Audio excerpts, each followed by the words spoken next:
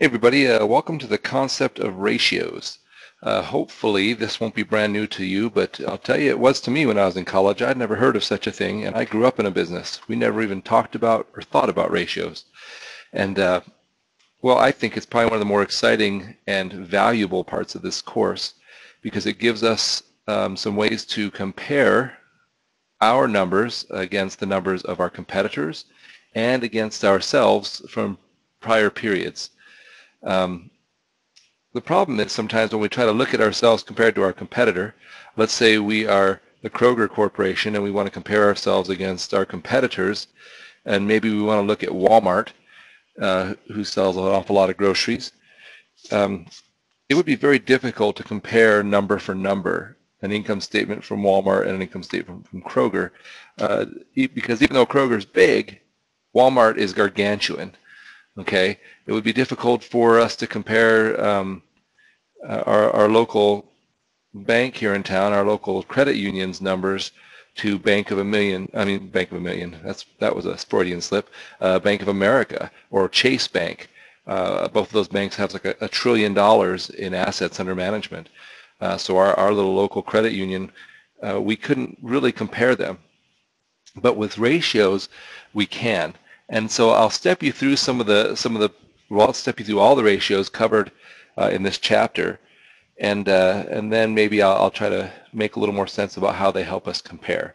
So these two chapters that we're covering right now are profitability ratios and leverage ratios. So profitability ratios are just what it sounds like. These are ratios that measure how profitable we are.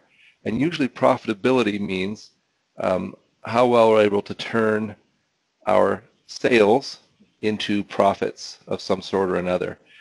And then leverage refers to debt, or how well we're using the money we're borrowing. Are we using it wisely? Are we using it appropriately?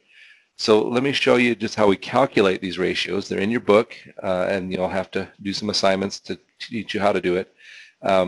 But I'll go through the process here. So you see up on the screen I have the sample income statement and sample balance sheet.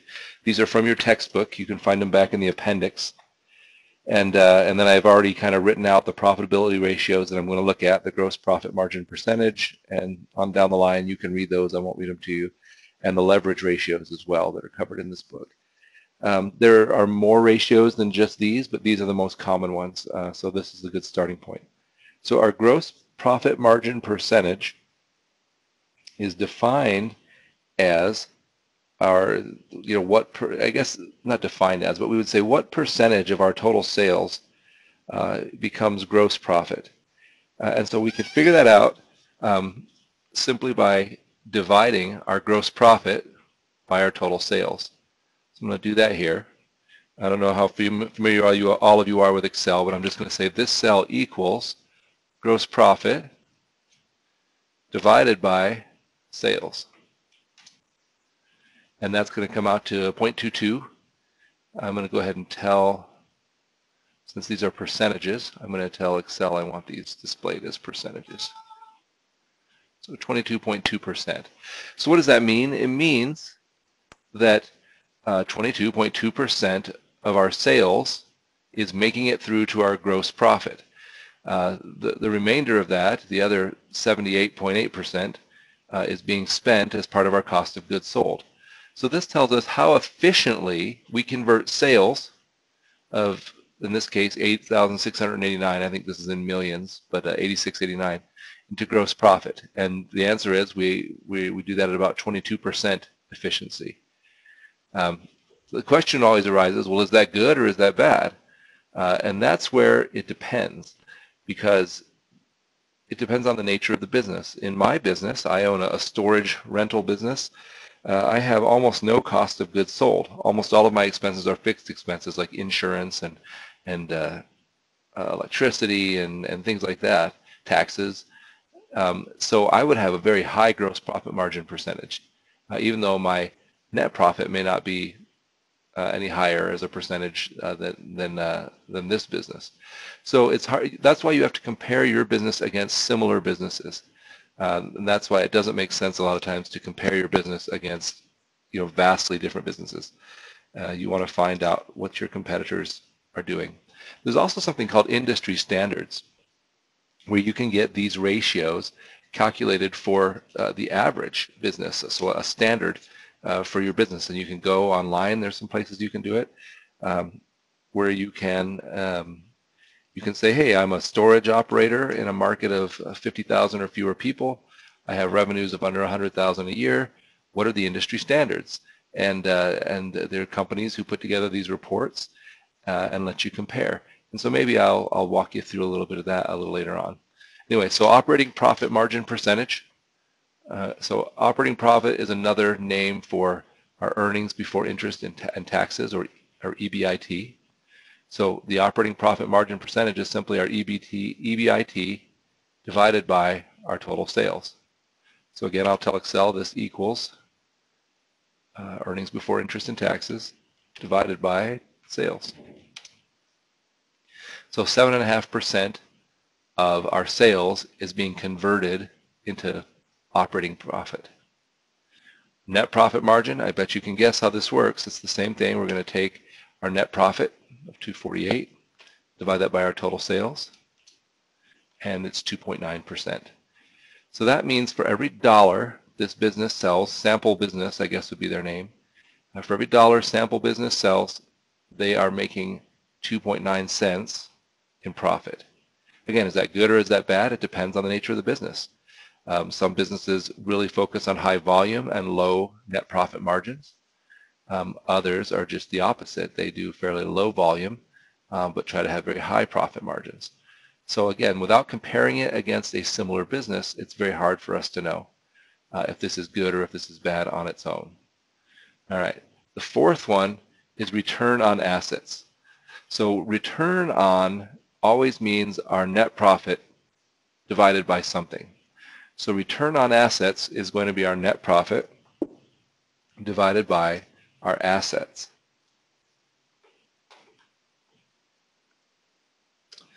So we'll come right here. We'll say this equals our net profit divided by our total assets. Now we have to be careful. Over here on our balance sheet, we have 2 years represented. Since the income statement is for the year ending December 31st, 2012, we want to use the balance sheet figures from 2012. Again, that's a percentage. So we have a 4.8% return on assets. What does that mean? It means that it's a measure of how efficiently, even though these aren't called efficiency ratios, they're profitability ratios, but it's how efficiently we're using the assets we have to make a profit. That's what a business is trying to do, right? Why else have an asset if you're not trying to use that asset to make a profit? You know, Kroger or Walmart, they have buildings, they have inventory, they have all sorts of other assets, and they're trying to use those assets to turn a profit. So this business, sample business, they are having a return on assets of 4.8%. And then return on equity, remember equity represents the amount of the business that belongs to the shareholders. That would be the stock, the common stock they paid in, plus any retained earnings. We calculate as our net profit divided by our shareholders' equity. That's a piece of cake. Net profit divided by total shareholder equity. Again, that's a percentage.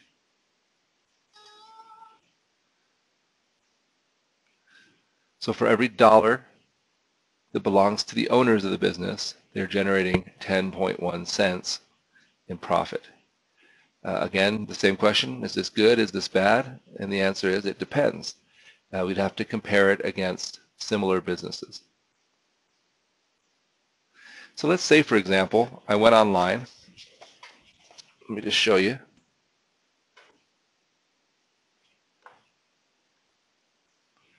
And I searched for industry standards.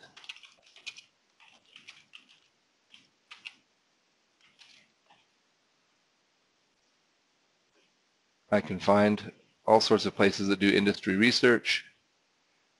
I can find, here's the American National Standards Institute.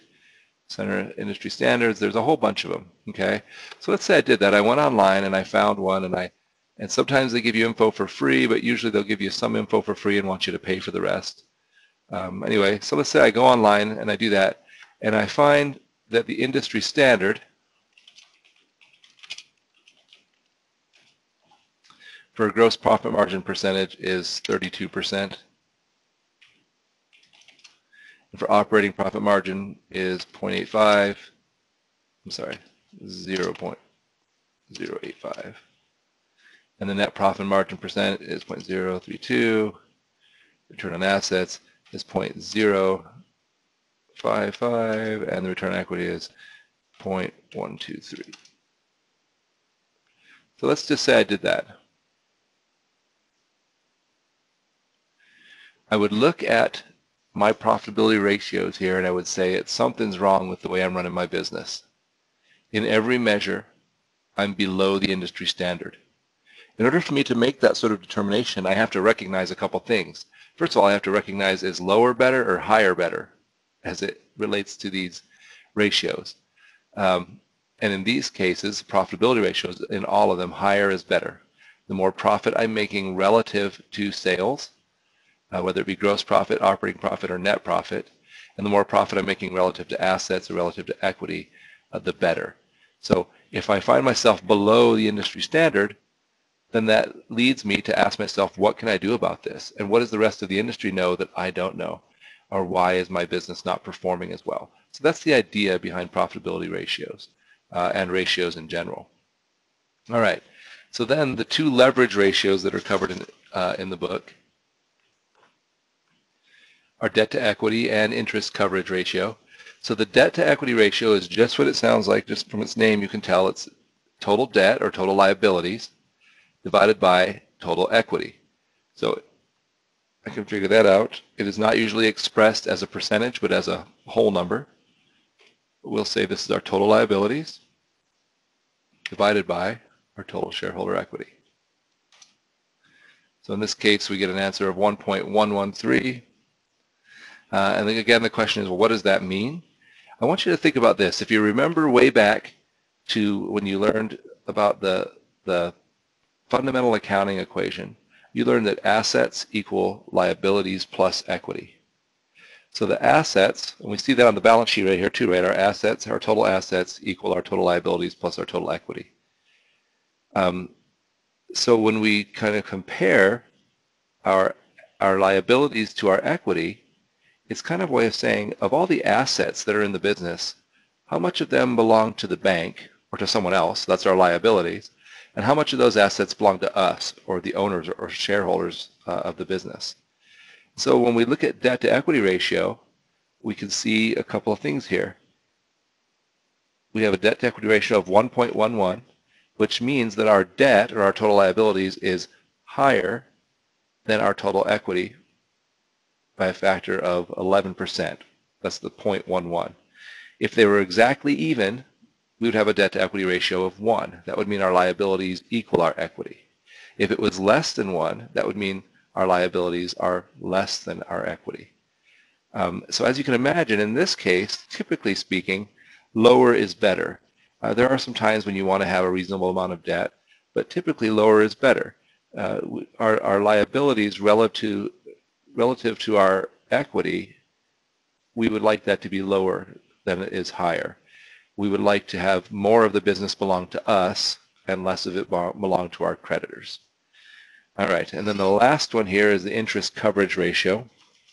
The interest coverage ratio is just a measure of how well we're able to cover our interest. That was kind of dumb, wasn't it? That's kind of obvious from its name.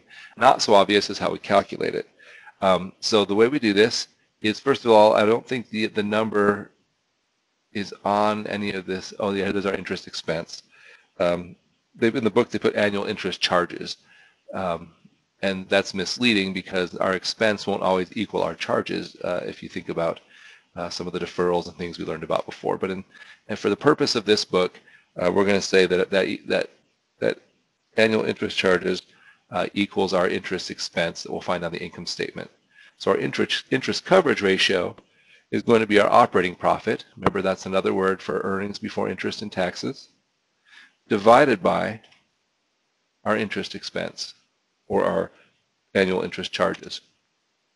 Again, this isn't typically expressed as a percentage, but rather as a whole, not a whole number, but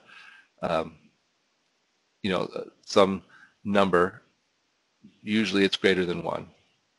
Hopefully it's greater than 1. So this ratio we want to be positive, and we want it to be bigger rather than smaller. What this means is, remember, we use our operating profit, our EBIT, we use that to pay off our interest expense, to pay off our tax expense, and then hopefully have something left over as a net profit.